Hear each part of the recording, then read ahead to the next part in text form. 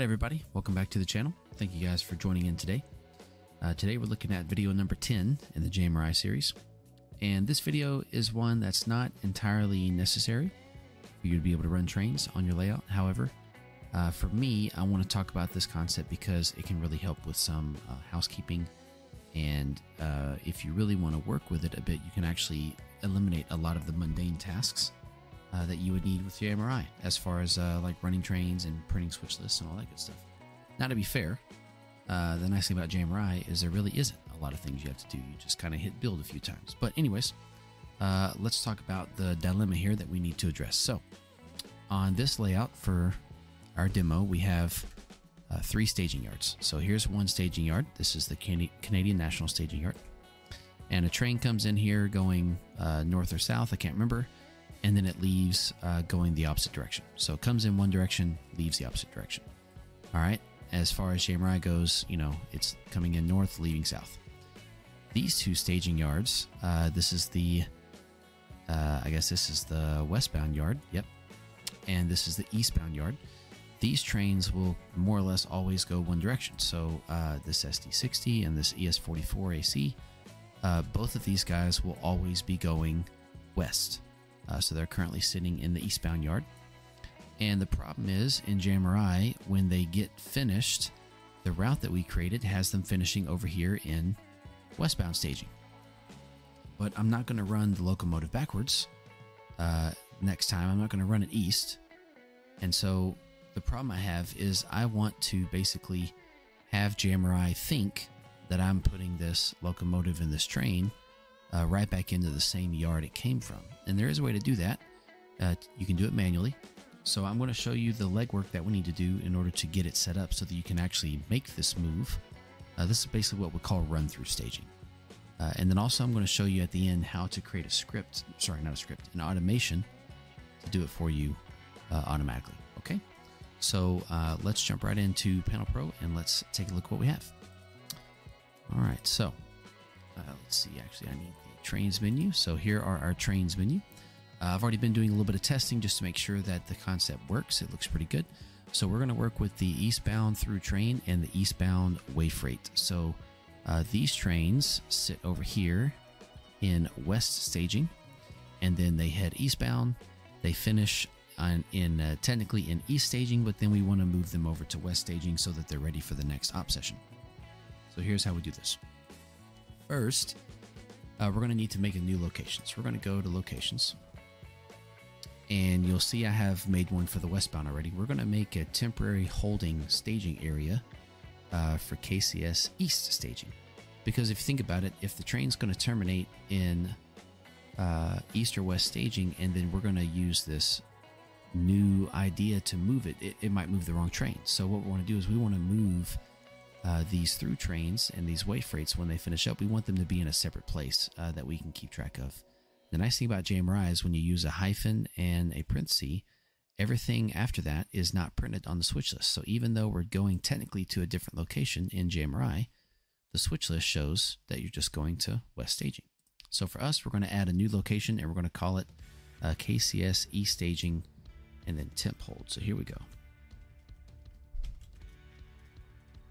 And just remember that this is what we're going to do in order to help move the train between staging yards so that next time it's sitting, as far as JMRI is concerned, it's sitting in the correct track. All right, so add that location. We're going to change it to staging only, and we're going to add 2 staging tracks. That's all we need. So we're going to call it track 1. We're going to give it a length of 700 feet. We're going to go ahead and empty cars with custom loads, and that is the only thing we're going to do. We're going to make sure it accepts everything. All right, and then I'm going to add a track 2. All right, and then we are also going to make sure that it empties custom loads. Let's see. Yep. We're not going to worry about generating custom loads. That's for later on the staging tracks that we already have. So what we're going to do now is we're going to go into our eastbound trains, and we're going to change them. So we need to go to routes, and instead of terminating in westbound staging, they're going to terminate in our temporary hold section. Or sorry, instead of terminating in eastbound staging, they're going to terminate in our temporary hold eastbound staging. So let's go for the eastbound through train. Let's go to edit. And for its last location, instead of doing KCS East staging, let's change it to KCS East staging temporary hold. I'm going to add that location, but I want to duplicate all the previous data. I don't want to actually make a new spot. So I'm going to change those so that they all fit, and then I'm going to delete KCS East staging. So now, when this train terminates, it's going to be in our temporary holding yard that doesn't physically exist. It just exists in JMRI. Okay? And then same thing for the way freight. So we're going to add East staging temporary hold.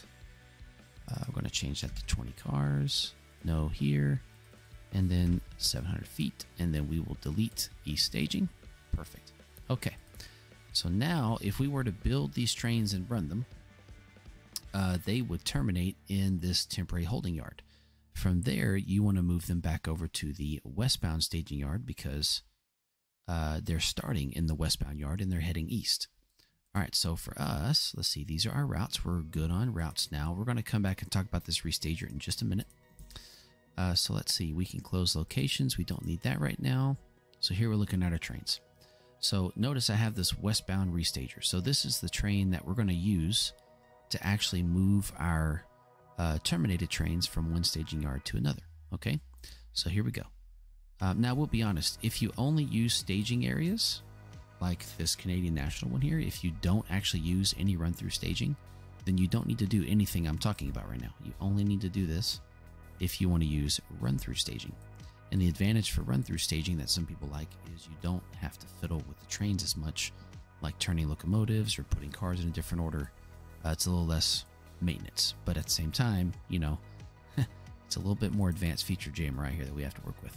All right, so back to routes. Let's get our restager route going. So we're going to start this in the east staging temporary hold, and we're going to move it to west staging. We're going to put it to 20 car links. Pickups, yes. Setouts, no. And then the opposite on the next one because we're only setting out here. Oops. Didn't hit enough zeros. There we go. All right, 700 feet for both situations. So this will pick up a maximum of 20 cars from the temporary hold staging yard and move a maximum of 20 cars to KCS West staging. Remember, these trains start in West staging and then they move across the layout east to the East staging. So we want to take them back when the operation's done. All right, so there we go. Now we need a train for this route. So we're going to go back to JMRI and we're going to add a train. And we're going to call this train the eastbound restager. I'll do the description later. We're just basically going to remind ourselves that this restages trains from westbound staging to eastbound staging. Or sorry, eastbound staging to westbound staging. All right, so here we go. Add that train. On the route, we're going to choose eastbound restager. Would you look at that? All right. And so notice it departs KCS East staging temporary hold and terminates in KCS West staging. So these two through trains here, all right, they terminate in this temporary hold. So they start in West staging, they go to East staging, temporary hold, and they terminate. So then if we were to build, after we terminate those two trains, if we were to build this restager, then what happens is it will move one of these two trains from the temporary yard back to West staging where it starts for the next round. That's the whole purpose here. And you need to do this twice, one for each train. Okay. So manually, all you would do is just, build your two trains. Then over here, you would click move until they terminate. And then when you're done, you would build this train, move until it terminates, and you would do that twice. And that would move both of these trains for you. All right. And then that's it. But what I want to talk about now is how to use automation to do this for you automatically. So on the trains menu, you're going to go to tools, type in automation, and you'll see that I already have two up. These are for the westbound trains. Okay. So what we're going to do, we're going to add a new automation. We're going to call it the eastbound restager. And we want this to be for the through train. I can type. All right, there we go. So we're going to add that automation. And here is how you want to sequence this. There are lots of options. You go to click add at the bottom left, There's lots of things you can automate, all kinds of good stuff. All right, but I'm just going to focus on trying to build this train and move it. Okay, so we're going to let's see, we're going to choose wait for train to terminate, and the train that we're waiting for is the eastbound through train because this is for the through. Okay, then I'm going to add, I'm going to say build train, and we're going to build the eastbound restager. Then I'm going to add another thing. We're going to say we want to move the eastbound restager, and we want to move it to KCS west staging. It's going to start in temporary east staging. We want to take it to west staging. Then I want to terminate this train. So we're going to say terminate eastbound restager. And then one last thing that I want to do, I want to restart this automation so that I don't have to do that manually next time. That way it creates a cycle. So I want to do, let's see, where is it? It is run automation. And I'm going to choose eastbound restager through. So that's going to restart this for us, this automation for us whenever we complete. So it'll step through, gets here, it'll restart itself, and then it'll be waiting for this train to terminate again, which is exactly what we want. So I'm going to save that automation. I'm going to close that out.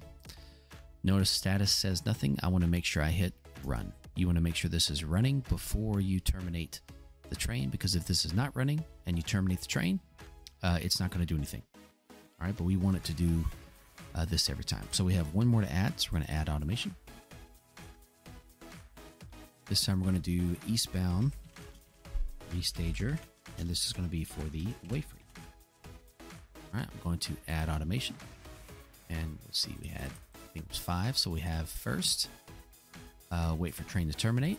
This is the eastbound wayfree. All right, this time we're going to build a train.